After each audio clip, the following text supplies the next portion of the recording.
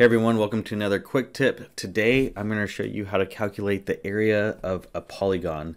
And this can be useful for multiple different contexts, but today I'm going to show you why using this area and combine that with populations allows me to see population densities, and I'm going to use that in the context of COVID-19 and see how many cases, COVID-19 cases I have for higher population densities and lower population densities. It was something I was interested in seeing.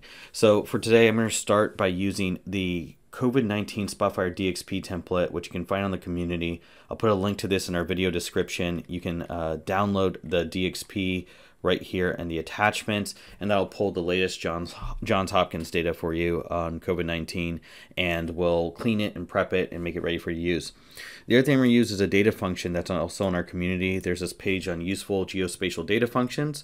There's all kinds of things in here, drawing boundaries, finding points and data within certain boundaries, transforming coordinates.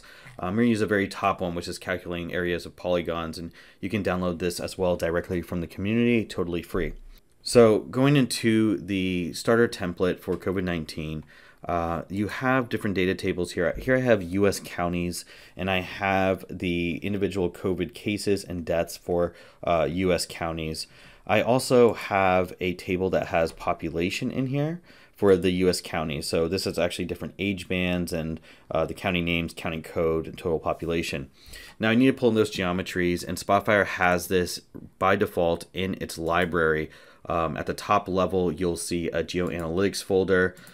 This ships with Spotfire by default, and you can go in here and you can go into countries and you can go down to the US, and I'm going to use the US counties data table, but you might have your own geometries. You could use something else if you like. I'm just using something pre-built into Spotfire with pre-built geometries for these counties. So I'll hit OK here, and this will pull it into Spotfire. Let me give it a second to load.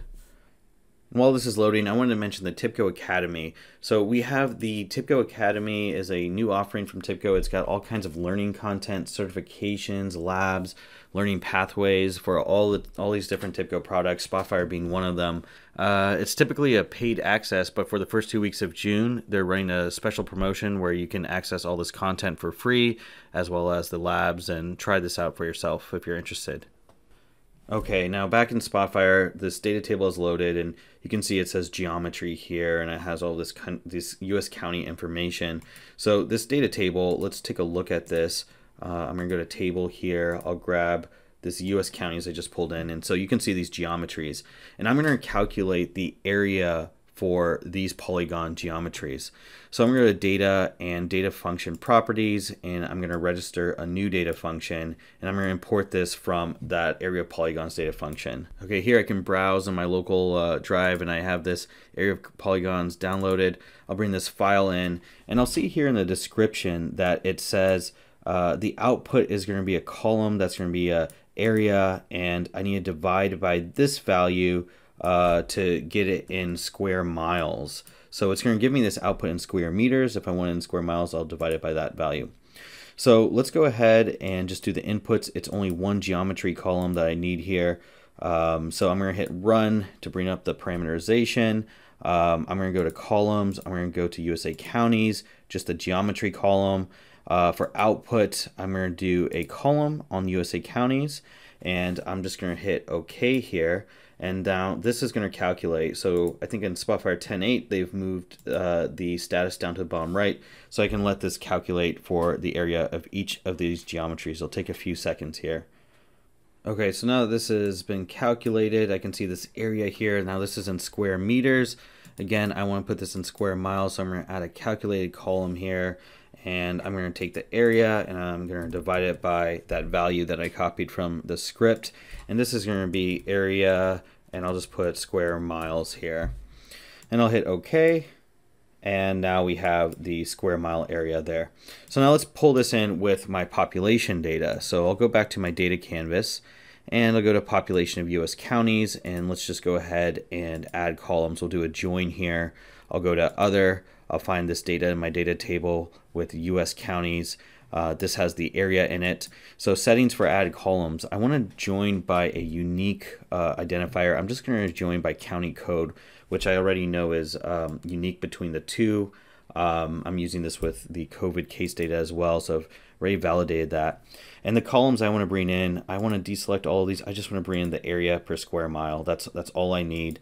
And I'll do a left outer join, or I'll do a left single match join, and I'll hit OK. So this is going to now bring in my population data area per square mile, and I can add a calculated column directly here, and I can say let's go ahead and take the total population and divide that by the square miles, and I'm going to call this my population density, and I'll do it by square miles. I'll denote that this is square miles.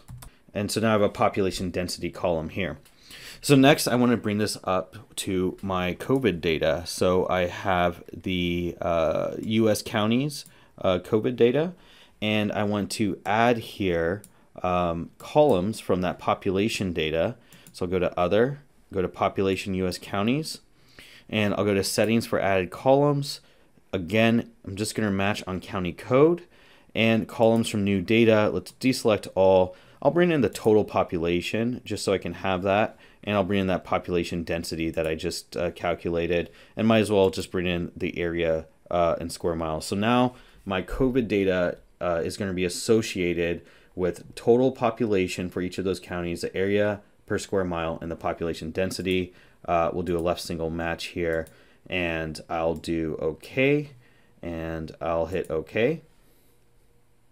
And here we have that data in here as well. So I want to take these results and I want to visualize it. So I put on a scatter plot. I have my cases in the y-axis, my total population on the x-axis, and I went ahead and sized these points by the population density. So this large point here with the most cases, that's New York City, New York County, in New York State. So a little bit what we expected there. But I also have these other 2 points which are pretty high in cases but smaller circles. This is Illinois, Cook County, so Chicago area, and we also here have Los Angeles, California. And so that's interesting that, you know, these are much more spread out big cities. These 3 points are the biggest 3 cities in the United States. Even though these are much more spread out, they're having a lot of cases. So let's take this and look at some of the other counties. And notice that these points stayed at the bottom, these very dense counties, very large circles. And this is Bronx and Queens and looks like Kings County, New York. So these might be actually reporting their values together with New York City, since they're sitting at 0 on cases. So that might be something that's going on there. I see these other large circles, so that's DC. And that's kind of, you know, midway up here. But what's interesting is there are some surrounding counties here. Ocean, New Jersey. This one's a little bit higher. Providence, Rhode Island. These counties are much less dense, and they're reporting more cases, even though they're much less dense. So I took this a step further and I went ahead and mapped this in some different ways. So the first map here is cases by county, and we know that New York's been hot, and we can see that there. We know Chicago area has been hot. We have LA over here. We can see some things in Miami, and this is kind of how the whole country looks by just absolute case counts. But population density, by using our calculated data function, our area of polygons, we can see that the most dense cities are shown here. You know, you got Denver, you got Dallas, you have Houston, you have San Francisco area. So you can see all of these other more dense areas of the country by population. And we can also see cases per person. So we know that, you know, these don't necessarily always match. We're getting outbreaks over here that are large relative to the populations. We see parts of Nebraska, parts of Ohio here that have had outbreaks outside of the big city areas. And then we look again at cases per person per square mile. So how does that population density really play a role across here? And we can see the Navajo region, the Four Corners area, has been particularly hard hit as far as having a spread out population but having a lot of cases. So we see Yakima County in Washington here as well. So these are some things to pay attention to, and making sure that the populations can get the healthcare resources they need, even in large counties. So Area of Polygons is useful for lots of context, especially when combined with things like population data and other contextual data that you can start to enrich all together and get better insights. So if you like this, make sure you subscribe to the channel. We're going to continue doing more tips like this, and we hope to see you next time. Thanks.